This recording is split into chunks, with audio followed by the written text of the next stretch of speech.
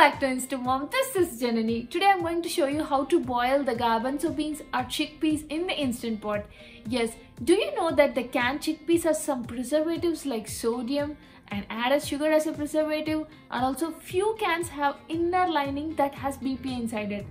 To avoid all these preservatives, I'm going to make the garbanzo beans in Instant Pot at home. Also, I'm going to show you how to store it in the fridge and the freezer. Let's get started. Let's go ahead and see the first method without soaking. Take a bowl, add 1 cup of dried chickpeas. Today I have taken only 1 cup. You can go ahead and increase the quantity as much as you can, but the time remains the same.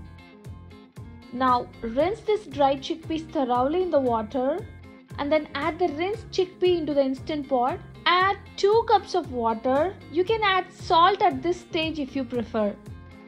Close the Instant Pot. Select the pressure cook mode, set the timer to 45 minutes and click on Start. When it's done, wait for the pressure to release naturally and then open the Instant Pot. Wow, can you see each and every chickpea holds its shape, but if I try to smash it, it smashes off so easily. It is so soft and tender. Transfer chickpeas back into the bowl. That's it. Even if you forget to soak the chickpeas overnight, you can still do it in the Instant Pot. This makes our life so easy. Now let's go ahead and see the second method. Take a bowl, add 1 cup of dried chickpeas, rinse it thoroughly in the water, and then add 2 cups of water.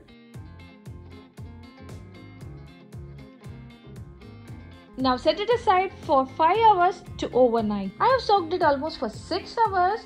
Can you see the chickpeas has absorbed almost all the water and it has doubled in size.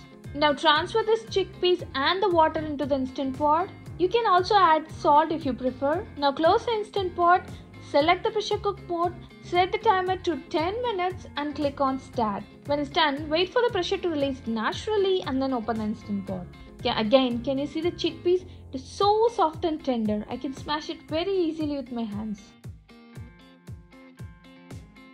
Let me show you how to store this chickpeas. You can either store this chickpeas in refrigerator for 7 days, or you can just freeze it until 3 months. Drain all the cooked water from the chickpeas before storing it in the fridge or in the freezer.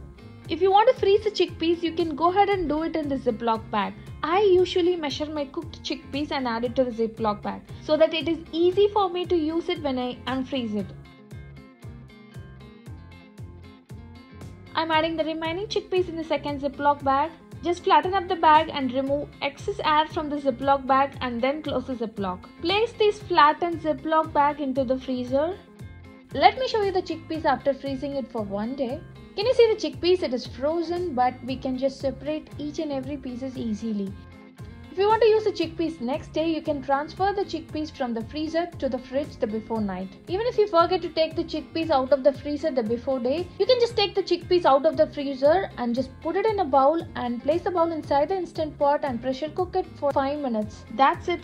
It's super easy, it's more effective, and it's so cheap than your store-bought chickpeas.